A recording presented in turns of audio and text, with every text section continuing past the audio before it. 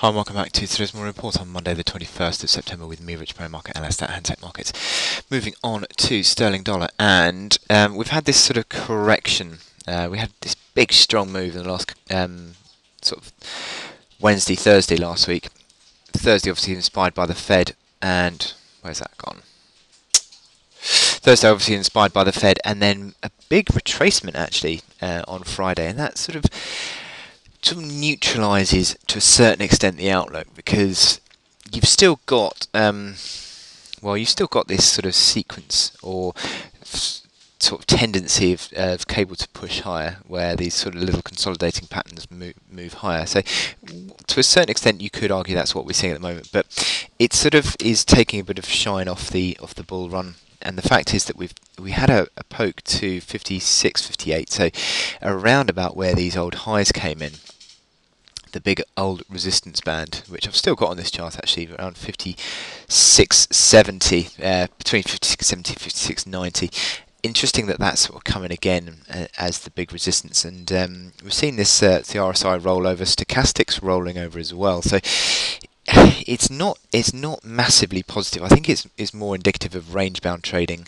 that we've seen in cable for the last few months anyway, and it will be very interesting to see if it can sort of continue to hold on to these moves, because certainly the last couple of hours the outlook's turned a little bit more negative again, falling away. Now this initial support 54.75 I've got as that reaction high that we saw last week became the support here. 54.84.85 was the support. So those are key levels now, and you've seen that it's only sort of 30 pips away from where we're trading now. So this is becoming a key correction now on this FTSE, on cable. If cable does sort of break below that support 54.75, that would certainly constitute a bit of a near-term top pattern, you'd say. And look at these hourly momentum indicators, slightly bearishly diverging on the RSI with those highs.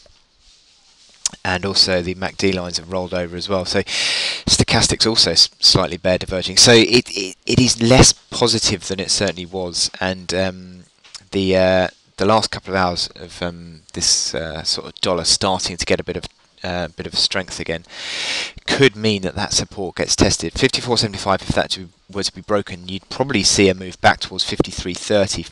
53.30 on this chart certainly is a band of support. Being that old key low there, and several lows that we've seen sort of last couple of weeks around 53.30 as well. So that is a key factor in this chart. But certainly the reaction that we've had in the last couple of hours is just turning this outlook a little bit more neutral on the daily chart, but a little bit of possible danger for any long positions on the hourly chart if this support at 54.75 is tested. So I wish you good luck in your trading today, and I will speak to you later. Thank you.